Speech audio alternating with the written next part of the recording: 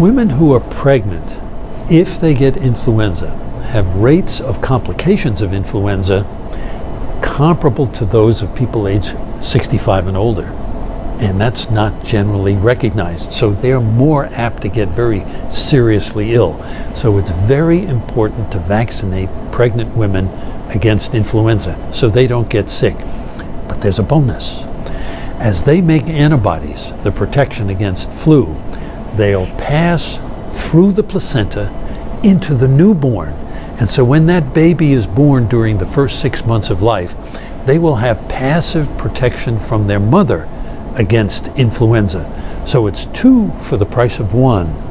And my obstetrician friends tell me that when they tell pregnant women that by getting vaccinated against flu, they'll protect their babies, they start rolling up their sleeves. It's safe.